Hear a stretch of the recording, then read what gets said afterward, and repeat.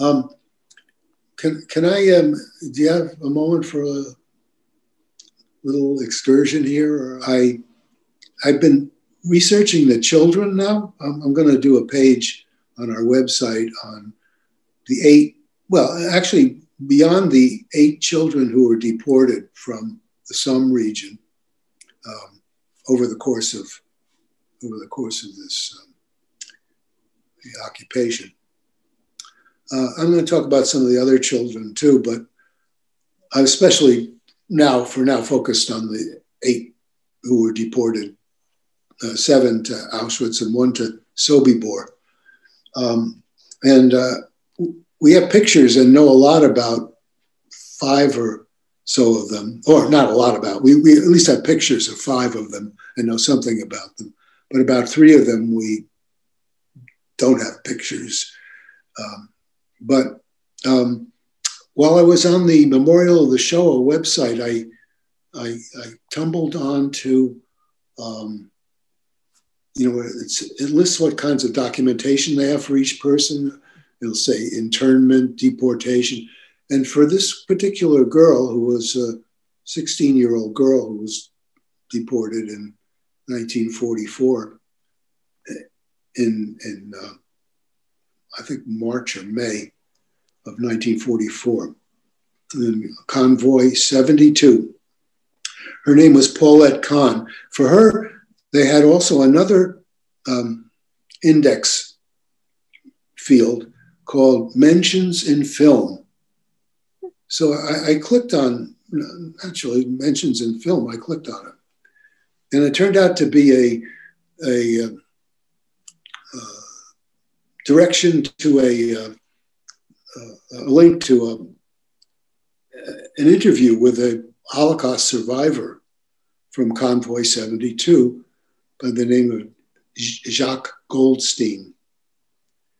And in this interview, which was beautifully filmed and beautifully indexed, so that the people that he mentioned, you're very familiar. I'm just not as familiar with the Holocaust survivor transcripts as I'm sure you are.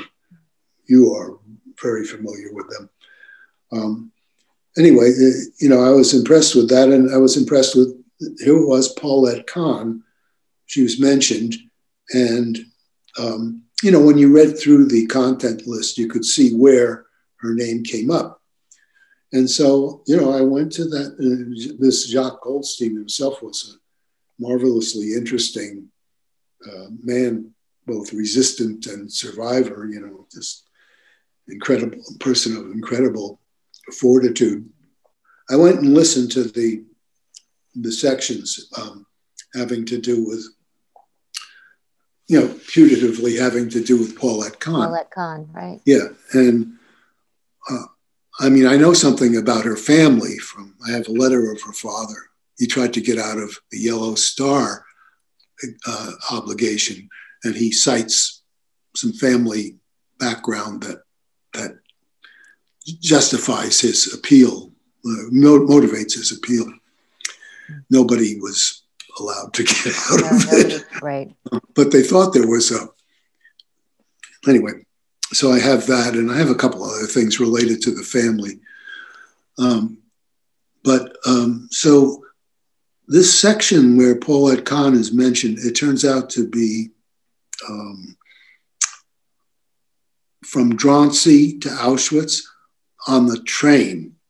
She's in the same car as Jacques Goldstein and Jacques Goldstein's wife.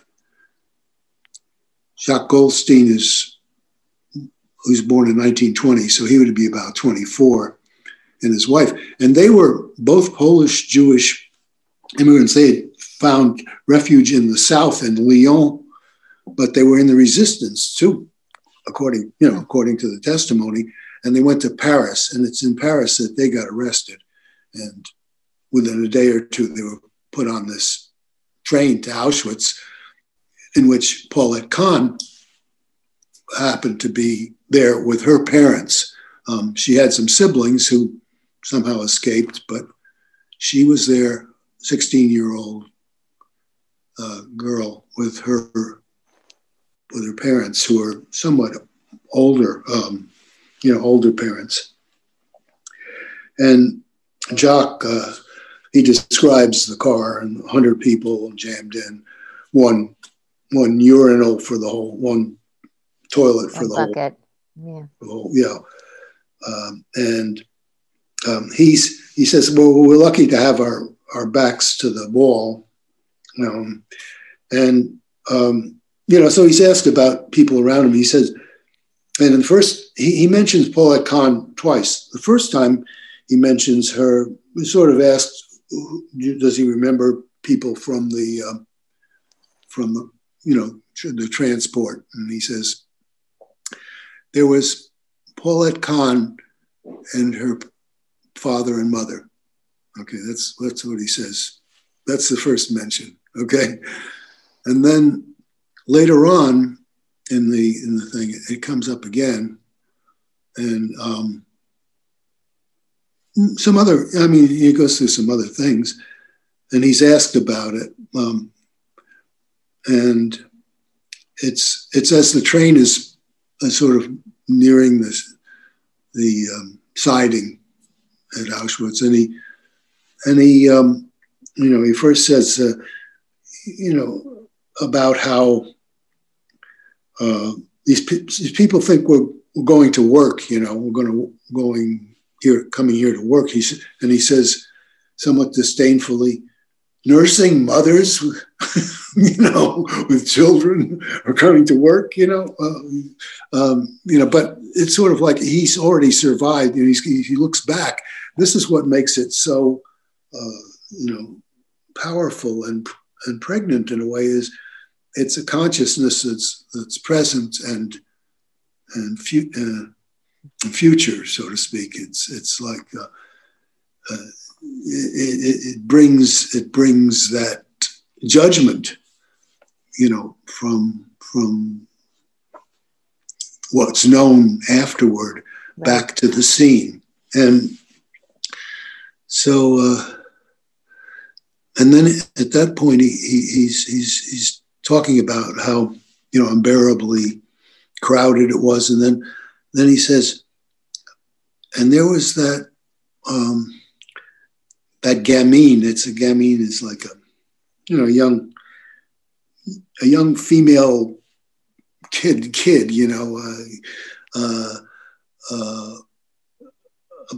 And then there was Paulette Kahn, that gamine.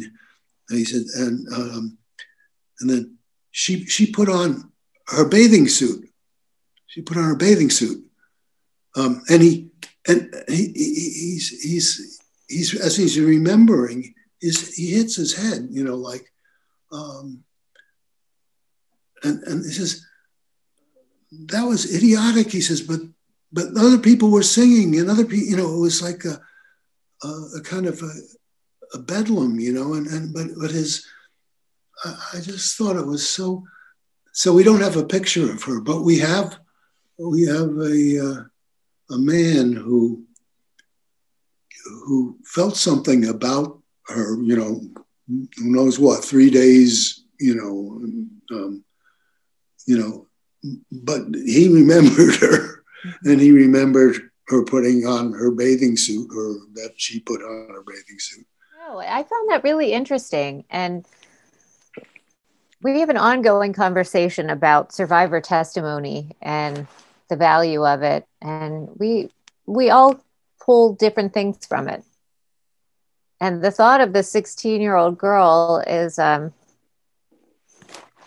it's the kind of detail that we don't usually look for, but you knew of her and you tracked it down, and it's valuable. I'm glad we took the time to talk about that.